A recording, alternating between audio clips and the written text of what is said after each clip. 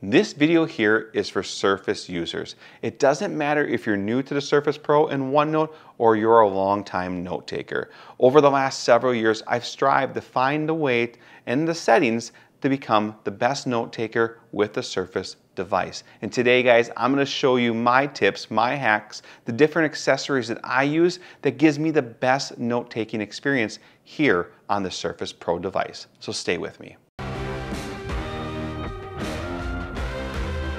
So as I said, the objective of this video today is talking about getting the best writing performance using the Surface Pro and OneNote. And today I'm going to show you guys how I have achieved that by talking about the different accessories that I use, the way I optimize OneNote, the application, and some of the benefits and features with the Windows device and the Surface Pro to give you the best productivity taking notes within OneNote. So let's dive in and take a look at some of the accessories that we have here that are going to make your experience that much better. So as many of you guys experienced, when you pull out that Surface for the very first time and you start to write on that glass with that stylus, there's this, who wants to write plastic on glass and it just doesn't have a feeling that's really going to give you a good experience. Well, I have found if you get yourself a paper-like screen cover with a matte finish, what it does is a couple things that are going to really enhance and level up your writing experience. One, that matte finish screen cover is going to pull back on the glare and lighting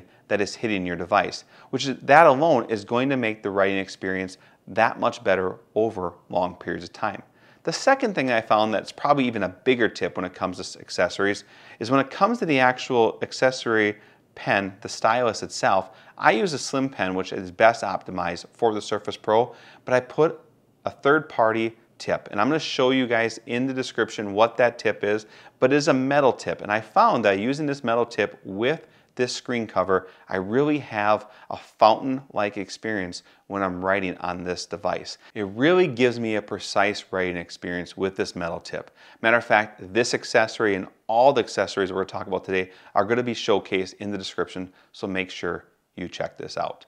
As you're going through this video, do me a favor. If you learned just one thing, go ahead and like this video. If you like this content and want to learn more about reviews on videos and tech and how to improve your productivity, go ahead and subscribe to our channel. And if you got any questions, take a moment, comment in the sections below. Somebody in the community or myself will happily reach out to you so you can further your journey in e-inking with the Surface Pro tablet or any Surface Pro tablet device that you may cross in the near future. So let's talk about how we can optimize OneNote so you can get to the next level in your note-taking experience.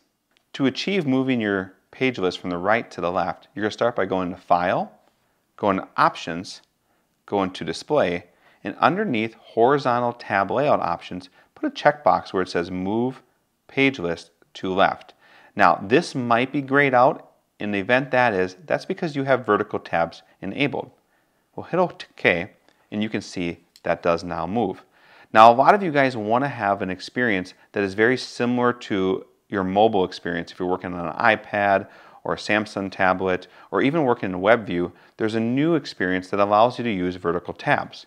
If we click on View and click on Tab Layout and then choose Vertical Tabs, this is going to move the tabs that are across the top horizontally and move them into a vertical position. By clicking on this hamburger-like icon, I can take those extra column away, giving me a closer to a full screen experience, but yet giving me the full interface and UI of OneNote so I can easily access all the different features that OneNote has to offer. And at any time, I can go ahead and click on the hamburger-like icon and it'll re-show all the different notebooks, tabs, and sections that I have available. So I have found if I use this vertical tab experience, I find myself going into full screen less often. With that being said, I've also started to use more tools in the ribbon bar that give me additional customization and access. And I have those tools up here. It's a to-do task, my favorite pens, the ability to open up a new window, which is really cool because I can take this window, dock it over here, and have a second OneNote application over here, and that allows me to access like my weekly view page and my daily planning page side by side and take notations. So with having that ribbon also available to me, I have the ability to email a page as well as the ability to zoom to 100% at any given time. So say if I'm zoomed in, I can easily tap this button and it'll get back to 100%. There's a lot of different options for these ribbons. You can go ahead and click on here and choose more commands, and from here you have the ability to see all the popular commands. You can choose all commands, or you can choose the commands that are under each tab. By choosing all commands, you're going to see a complete list of every single command that is inside the navigational toolbars of the UI, and at any time you can click on one and then you can click add and bring it over to your quick access toolbar. And you can easily click on one of these and hit remove, and then when you hit OK, it'll take it away from the ribbon toolbar. I find with this setup, I have the best experience inside of OneNote. I can easily navigate throughout my notebook, my planner, or any of the notes that I've taken, and I can commonly reach the different commands that I want to very easily.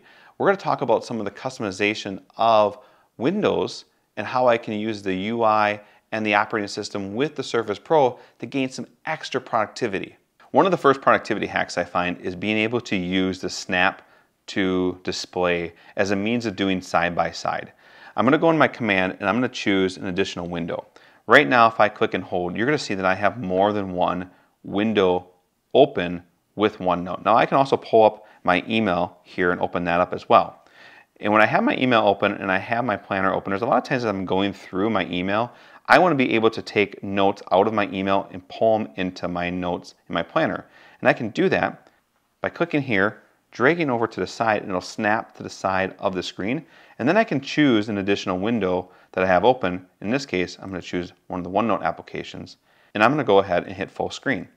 And now what I can do, I can go ahead and peruse through my email and take notes from the different tasks and assignments that I'm catching in my email box into my actual planning system. I use this side-by-side feature with a number of apps beyond my email. I use it with Kindle, I use it when I browse the web, and I use it with a slew of other applications. With Kindle, if I'm reading a book and I'm learning something, I can take notes as I am reading that book, and I'm able to easily recall that information later when I want to go back and digest the information that I learned. I also use it when I'm browsing the web. Maybe there's different products that I'm looking to purchase and I want to have some comparison notes. It's a great way to do that with this side-by-side experience. We talked earlier in the video about full screen and how you might utilize that to give yourself a distraction-free environment. Well, with using hyperlinks, you are able to increase your efficiency and productivity by being able to navigate in your notebook without having to go into the different sections and pages. You can do that though, however, by expanding this option and being able to see all your notebooks, pages, and sections. However, if you simply go into our planning system and click on a particular date, it'll take you to that date. This allows you to easily navigate throughout the month and throughout the planning system so that you can be able to take notes and continue that distraction-free experience without having to go into other areas of the UI. The last tip I want to show you is going to seem so simple for so many of you, but for those that are not using it, it is going to be game-changing. You can go ahead and use the Lasso tool under Draw here and choose Lasso. And from here, I can take my to-dos or anything I have written or typed in my planner and simply copy them by putting the Lasso tool around them and choosing Copy. From here, I can jump into another page of my planner, tap in an area where I want to paste those notations, and they show back up on the page. What this really allows me to do is to have a rollover experience. So if you have to-dos and different items that you weren't able to complete from one day, you can easily carry those over to the next day. I still find that it's very important to look at this list and prioritize the things in this list so you can make sure the things that are most important rise to the top of your experience. Guys, this is a list of different tools, different customizations, and hacks that are going to improve your writing experience using the Surface Pro and using OneNote. Many of these items will work across any Windows device. That is not limited to just the Surface Pro, but for those that are pro users, I hope this video was beneficial for you. And if it was, please do me a favor and hit the like button. Share it with someone else that has a similar device or is a note-taking colleague. And if you want to learn more about tech reviews and different products that benefit you in the note-taking and journaling world, please subscribe to our channel. We cover everything from productivity hacks to reviews on different tech that's coming out and different life experiences that are going to help you achieve personal and professional results. I'm Brandon Bohndorfer, creator and founder of the Key2Success Planner. And if you have any questions for me, please hit the comments and myself or someone in our community will gladly reach back out to you. But until then, guys, Lord willing, we'll get to see each other again. Until then, God bless each and every one of you.